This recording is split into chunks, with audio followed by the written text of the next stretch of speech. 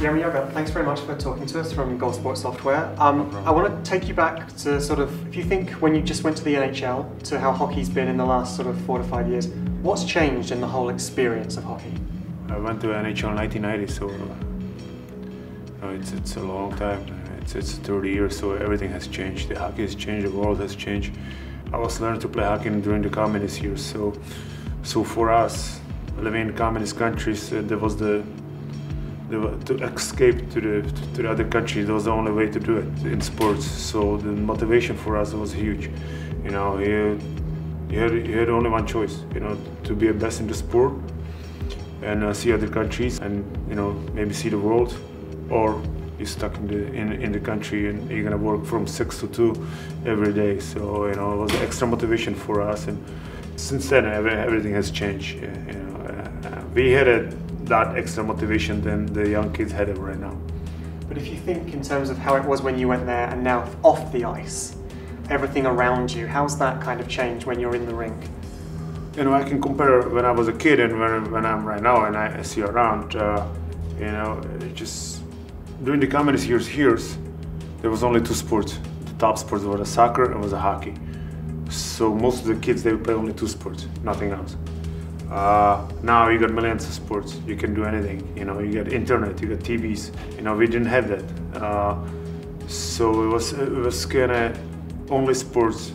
You know, we came from the school and we just did the sports all the time. You know, now the kids had other things to do, and you know, it's a lot easier life for them. It's tough for the parents to motivate them to do the sport. You said your motivation came from, you know, wanting to kind of escape, but once you had gone to the NHL and playing through the years, where does the motivation come from then, once you're there, once you're winning? Well, the motivation was, you know, the basic, to make the team. I was 18 years old, first European ever played for the team, so they didn't really like the communist guys, communist kids, and you know, somebody who come from communist countries, and even you know, from Europe, and want to take their job. So you know, it wasn't easy, and I didn't speak any English. So I mean, our second language in school was Russian. So for me, it was a very tough first 5 months in the season. Then other Czech player got traded from Calgary to Pittsburgh. And all of a sudden, I get a life, you know, just like that. You know, I have somebody to speak my own language, you know, somebody who can explain me what the other guys saying, you know, what the coach is saying. So, you know, that was the turning point for me. What about the fans, though? How were they with you? How did they kind of push you on? Well, there was another story. I was very popular, so, like I said, I was the first European player to play for the team. So I feel like the Americans, they feel like and I was young, so I felt like they wanted to help me. They want to help me everywhere, you know, and I feel like I was their kid. So they were so nice to me, and you know, I could, you know, easily I could do anything I want in that city.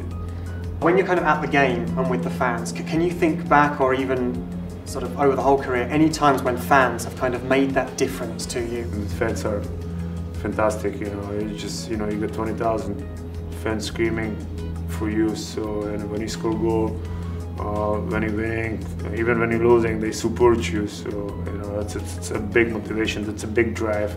Even if when you're losing, you know, they're helping you a lot. So, and you could see it if you do something good. You know, they let you know. So, you know, other extra motivation for you to do good for them. What's that feeling like when you step out onto the ice to a building, there's 20,000 people in there, that whole atmosphere? Well, of course, you're kind of nervous, but it's also its responsibility. Plus, you have extra motivation to play for something. You know, if you do something good, they appreciate it. On the other side, if you do something bad, they're gonna blame you. So, you know, it's up and down, but you know, you get the extra motivation, extra level to reach it. Currently in the middle of a pandemic, we're playing hockey without fans in most of the building. Like, what does that take out of the game? Well, to be honest, I didn't play it without a fan, so I don't know how my body gonna take it, because you know, I was always know I wanna play for the fans, and every time I play, even Czech, it was always sold out. So I don't know how my body gonna react to that. It's probably it's like a practice. I saw some games. You know, there's no noise when you score a goal. Sometimes you don't even know. You know, you scored a goal.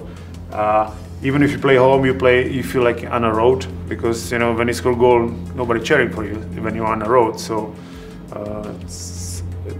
I cannot really say how I'm gonna feel when I'm gonna first time play, but of course it's not easy for anybody.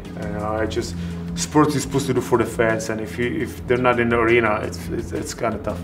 And what about for the fans that kind of they live and they breathe hockey, but they can't come? Of course, the base fans, they're always there for you, and you know, it's gonna be tough for them. You know, they still follow it, they watch on TV, but it's not the same. You know, we miss them here, they probably miss us. But you know, me personally, I don't really agree with that. If I would be in charge, I would open up and I would let it go. But I'm not in charge, so I understand that there's a lot of people worried about their lives, and there's some groups of people, especially older people, that are in danger. I understand that, but you know, just to have more patience. You know, sooner or later it's gonna be over. Fans aren't here at the moment, but you said they're such a big part of the game. Like, what would you say to them, even though they're having to watch on TV, that they kind of feel that they're still part of this? The fans they're funny. You know, you got a lot of fans who think they know everything. All the fans, they know they could be the coaches. They're the best coaches. They know what to do. You know, and I just want to tell them, you know, we really appreciate them, but they also would have, you know, they should have more patience, you know, with the team.